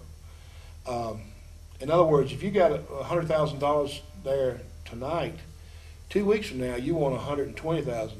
In other words, you want them people to be back and want to say, man, we went and seen a match Saturday night against Steamboat and Youngblood against Kernodle and Slar. Said, man, that was the damnedest thing we ever saw. Man, it was great. Well, let's go. They having a big cage match. Or they having a big battle royal or over the top rope or any kind of match. Like we always liked the boot camp matches. That was one of our favorites because Sarge is in the Marines. Next week next time in Greensboro they're having a boot camp match. Let's go. So they'll tell all their friends and they'll go. And then you just keeps repeating, and pretty soon you've got the building sold out, you know. But we had to do things that were interesting, believable, amazing, and we had to hook those people on Saturday night to get them back with whoever they could bring 2 weeks later. And on TV shows, we had to hook them on this Saturday so they'd try to watch it the next Saturday. It was just a method that I had always, that's the way it was back then. Now in Greensboro, they may have 4 shows a year in Greensboro. They wrestle tonight, and they might not be back for 3 months. But back then, it was more of a regional thing. We wrestled in 3 or 4 states here, and we tried to get the people. Not only in Greensboro we did that, we did it in all the towns. Richmond, Greenville, South Carolina, Columbia, South Carolina. We always had to do things, hopefully, to get the people back at the next show. And we didn't have the TV coverage that they have now. So we had to come up with some great finishes and some great matches. entertain the people. It's best if you can try to send the people away happy. If you can send them away happy, that was back then, if you can send them away happy, they'll most likely come back. But if you make them mad or they're not happy, they might not come back. So professional wrestling is psychology, man. It's the good guy, the bad guy, the white hat, the brown. It's all psychology. It's amazing what you can do in it. In professional wrestling, you can be from anywhere. You can call yourself anything. You can weigh 8,000 pounds if you want to. You can do anything. But it's all psychology, how to it's a people business. In professional wrestling, you're the product, and you're a salesman. You sell yourself to the people. So you're a product, and you're a salesman. You sell yourself to the people, and if they buy your product, they'll be there. And I've got fans to this day that come up and talk to me about that match. Man, I'll never forget that match in Greensboro. I'll never forget that cage match. I'll never forget that boot camp match. I'll never forget that match you had with the Funks. We had a great match with the Funks, the match before that, and before the cage match in Greensboro. We wanted to have a match before that, not against Steamboat Youngblood, but against some great heels to show the people that we were tougher and we could out bad guy then. So it was Terry Funk and Dory Funk against Sergeant Slaughter and myself. And we had to show the people that we were tougher than them. We deserved to be there, and we beat them. So the people said, well, God, they just beat Dory Funk and Terry Funk, two world champions. So they said, that what they would say then was, man, we need to come to that cage match. Because Kernodle and Slaughter's going to beat the crap out of them. They're going to end their career. It's going to be the last time they can wrestle together. We need to come. So we put all that stipulations in there. Sergeant Slaughter and I come up with all those stipulations. They'll never wrestle again if we beat them. We just beat the Funks. People say, God, they're going to kill them. They done beat them for a year and a half, blah, blah, blah, blah. So we put those stipulations in there to make the people say, well, we might ought to go over there Saturday night because Steamboat Youngblood, that's going to be it. They'll never get to wrestle together as a team ever again. So it's all the way you do things or the way you present things to the people. And you got to make it as believable as you can. And just be a good product and sell yourself to people. Treat the people good too, because we're wrestlers and we make a lot of money. But if it wasn't for the fans, we wouldn't be nothing. NASCAR, if it wasn't for the fans, wouldn't be nothing. Basketball, baseball, football, if it wasn't for the fans, they wouldn't make any money. They wouldn't be anything. So I want to thank the fans, number one, for coming out and supporting me over the years. There was one match in this research. I was young in 1983, but I remember it was on the I think it was a match before y'all had the big cage match. It was the two referees, and y'all had a big brawl. It was one of my favorites. I only got clips of it. I was going to see if you can give your memories of that match. I think y'all just had the two referees, and y'all just... Yeah. That was another one of Sergeant and I's ideas. We figured we need to have something big with Steamboat Youngblood to make it, to warrant having a cage match with them. In other words, you just can't go in there and have a non-title match and say we're going to the cage match. So we had systematically stepped from a non-title match, which they won the non-title match, first time we wrestled. And then we had a 60-minute draw, and it's a step. You just keep going. So the logical thing to do after that match was a no disqualification, anything goes match. Two referees, which was supposed to be two eyes there to watch everything, keep everything under control. But as you remember, it was uncontrollable. It was a bad blood, bad feud, and that's what we had to do to hook the people to be there for the cage match. See, in fact, Sergeant and I, we probably, if I remember correctly, we ran out of the ring a lot, blah, blah, blah. That's the whole premise. We ran, but when you get in a cage, you can't run. That was the whole idea. We was going to have to put them in a cage, no disqualification. Somebody's going to win. Either Kernodle Slaughter's going to win, be the champions, or Steamboat Youngblood's going to lose and not ever wrestle again, or they're going to be the champions, blah, blah, blah, blah. But somebody had to come out a winner that night because there's no DQ. And it was somebody had to win. That was just all it was, because they were in the cage. We couldn't get out, and that's the reason we had that match you're talking about, because nobody could control it. We couldn't control it. They couldn't control it. Steamboat Youngblood was out of control. I was out of control. Sarge was out of control. Referee was out of control. We beat the heck out of the referees. It was just mayhem. So that's the whole picture we painted, to say the culmination needs to be in a cage where it can be controlled somewhat. at least you can't leave and do what you want to do. You got to stay there and fight it out to the finish. Another thing I want to say, most people when they think of a cage match, they say, well, some people say cage matches are sorry, you know, because you can't really show your talent. But the thing I like about that match y'all had with Steamboat and Youngblood was y'all actually wrestled in the cage, and y'all didn't go for the cage right at the beginning. Y'all wrestled, and y'all made the cage seem like it was, you know, it was deadly when y'all finally used the cage. And that's one thing I remember about that match, being so young that I am. How y'all didn't, typically when you see a cage match, you see two guys just go in there and fight. But what y'all did, y'all actually wrestled, and that's what I loved about that whole match. It's a system you do in wrestling. You don't, you work your way up. It's like a story or a book. You start with a good beginning, but you don't want to use your top gun, and you systematically work it up. Like you don't want to give your finish just 30 seconds into the match. The way they do, sometimes they do that now.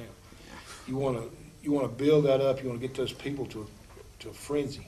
They just dying for something, man. You got them sitting on the edge of their seats. They just foaming at the mouth wanting to see something. But you build that up, and you build that up, and you build that up. And finally, like I was in there the whole time, you remember a lot. Mm-hmm. And finally there I was getting beaten. Everybody thought I was going to get beaten. But boy, when I made that tag with Sarge, I said, oh, hell, you know, here comes all hell's going to break loose now. So he came in. That's the reason we saved the Sarge as a spectacular thing. Because he leads the people, and he leads men in the battle in Vietnam, thousands in the battle in Vietnam. The sergeant does. He's a tough guy. He's a leader. So you don't put him in there immediately. You don't put the great thing in there to start with. You build it up. And say Youngblood and I usually start. Steamboat was the power man on their team. So you just build it up, and you want to save the best stuff for the last. You don't want to do your best stuff. You know, to be a great worker in professional wrestling, it takes a long time. Some people never do it. You just learn. You can read those people. You can read those people. Just like you can just read their minds. You can know what to do. Like I can stand 5 feet from the rope or 2 feet from the rope and not even see it. I know where I'm at. I know where I'm at in that ring. I know where I'm at. It's just a natural ability you get. You don't have to see it or nothing. You know where you are in the ring. You know it's dangerous now. You know you got to protect yourself. But you build that thing up to a high point. Just like the book I said, you start off, you have a great plot. That was a great plot in that match. We were using it like we were smart enough not to keep them getting in the cage to start with. And then all of a sudden, boom, somebody's in the cage bleeding. We were offensive and defensive wrestling. We were trying to keep them getting in the cage. So that shows your defensive wrestling ability. All four of us, blah, blah, blah. And and then we had a great finish. Like I said, we didn't get beat that night. We got screwed by the other team. So really, we could say right to this day that they never beat us. You know, that was another one of Sarge's nice. We had some pretty good ideas and come up with some good things. That way, 30 years later, well, they didn't beat us. We beat ourselves. You should look on this tape right here. He didn't get on me. Steamboat put him on me. Blah blah blah. That's the way you do it. You don't go in there. If you start that off in the match, what are you going to do later? You got to say something, and you got to do. You know, you just don't want to repeat the same thing. You know, you got to really. Professional wrestling is a great business. You got to really think and study that stuff. You got to read the people and what they want. I knew the people wanted to see me get a butt whipping that night. It wasn't no hard reading to do that. So I gave them what they wanted. I knew they wanted to see me bloody and beat all to hell when I come out that night. That's what I gave them. You see what I'm saying? They paid a lot of money. They've been going for months and months and months and months. They want to see me get my tail whooped. That's exactly what they saw. Bloody, tore all to pieces, couldn't hardly walk, blah, blah, blah. And that's the way it is. It's an amazing business. But people put it by the tights, and they get the boots, and they think they're a wrestler. That's like me going to try to be a PhD teaching school. Yeah, I could buy a race suit they're doing right now, and I show up to Daytona 500 and say, what are you doing here? You a clown or something? It takes more to be a great professional wrestler than just buying tights and boots and saying, here's the ring and everything. You got to work on your craft, and you got to just learn it. And it's an amazing business. But it's not just something you can just snap your finger and be a great professional wrestler. Who would you say, would you think, in your opinion, some of the best wrestlers that you got to face obviously Steamboat and Youngblood would be in there, but who else? Steamboat, Youngblood, Sergeant Slaughter, Flair, Wahoo McDaniels. Yeah, Wahoo. That's somebody else I wanted to see if you had anything. I wrestled Dory Funk Jr., Terry Funk. Golly, it just goes on. Johnny Valentine. I wrestled Vern Gagne. I wrestled Bob Backlund. Let's see, Pedro Morales, Johnny Weaver, Sweet Hansen, Rip Hawk. Man, you could go here for days. Some of the greatest ones. Jack Briscoe, Jerry Briscoe, Flair again. I mean, Flair and Steamboat and Briscoe's and all some of the greatest ever laced up their boots. Never got to wrestle Luthez. I knew Luthez, one of the greatest wrestlers in the business. Didn't know it at the time, one of the toughest guys in the business, Luthez. It's been so many great professional wrestlers, man, you can just keep going and naming them on and on and on. Ivan Koloff, Nikita. I mean, it's been great wrestlers all over the world. Flair and Steamboat and Sarge are my favorites. Sarge was a big man, could do anything. Jump off the top rope, drop off the cage. He could do things that most big men couldn't do. He was very talented, very agile, take bumps, blah, blah, blah. You don't see that very much. He was a big guy that could do things. A lot of bodybuilders couldn't do a lot of stuff. Now you got bodybuilders who can do. Tony Atlas, one time we went down to Dillon, South Carolina. And bodybuilders, he's big and he wasn't very fluid in the ring and everything. And we got out at an outdoor show and they was practicing football. And he went to the football coach. He said, "Who's the fastest guy you got on the team?" Little black guy, about 150 pounds. He brought him over there like he's a running back. Tony said, "I want to race him." I'm going, "What in the world is he doing?" Tony took his shoes off and raced the fastest guy on the team. I swear he outrun him in a 40-yard dash. Got out of the car cold, outrun him. Fastest guy on the team, like a junior in high school. I couldn't believe it. Unbelievable. Tony Atlas was an amazing guy. Bench pressed 625 pounds in the Omni at 19 years old. There's a lot of great, amazing athletes in professional wrestling. They were not only good in wrestling, but good in other sports too. Wahoo, he could play par golf. He was a great football player. To this day, I think he owns like a punting record, so NCAA or something. So, a lot of great athletes in wrestling. Smart guys, some with doctor's degrees, some college educations. I mean, Kurt Angle, great wrestlers. You could just keep on naming them. Undertaker. You could be here forever naming great professional wrestlers. Well, do you have any stories about ribs that were pulled that you may have pulled or you may have witnessed that were memorable? Let's see, Johnny Valentine, he would glue your shoes down to the floor. He put like icy hot in your pants. Olin Jean was bad ribbers.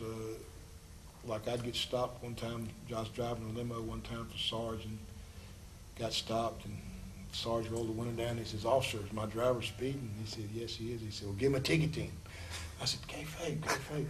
And just stuff like that with cops. And Johnny Valentine would spit tobacco juice on you. And Olin Jean was big ribbers about stealing your car and stuff. They did all kinds. Get your keys and go hide your car. They did a lot of all kind of stuff like that. Speaking of the Anderson, this is a match that I remember is in the WTBS studio that I don't think a lot of people remember. It was you and Rocky against Ole and R, and it was an incredible match. And I think the match was no clear winner. I think y'all just had I think it was like a double count out, or either they got disqualified. But I remember it was an incredible match, but no one really. I don't think it got the credit that it should have got because it was a good match. It was on WTBS. Right. I sort of remember that match, but man, I had thousands and thousands of matches. But I remember doing that, but I don't remember the outcome of it. By the way, I heard Ole was getting married in a couple of weeks. So, who knows? Ole's health has been pretty bad. He fell off the roof of his house, the rascal. And but I heard he was getting married in a couple of weeks. When did you get married, Don? Oh, I'm just celebrating 30 years of divorce this month. I don't want to rush into anything too fast. If there's any rich girls out there that's interested in going out with me and marrying me, just give me a call. Well, do you have any other closing comments or anybody else that you want to mention? I appreciate you and Danny and your organization for having me here and Highspots, and I appreciate y'all booking me in wrestling. It's fun to wrestle for you guys, and you guys always treat me good. But I just like to thank all the wrestlers and all the fans and everybody that made me have a wonderful career. Wouldn't take anything for it. It may not came out exactly like I intended for it to, but that's life. But I'd like to thank the fans and all the great wrestlers and people that I was involved with, and it was a wonderful thing. Well, thank you, Don. We appreciate it.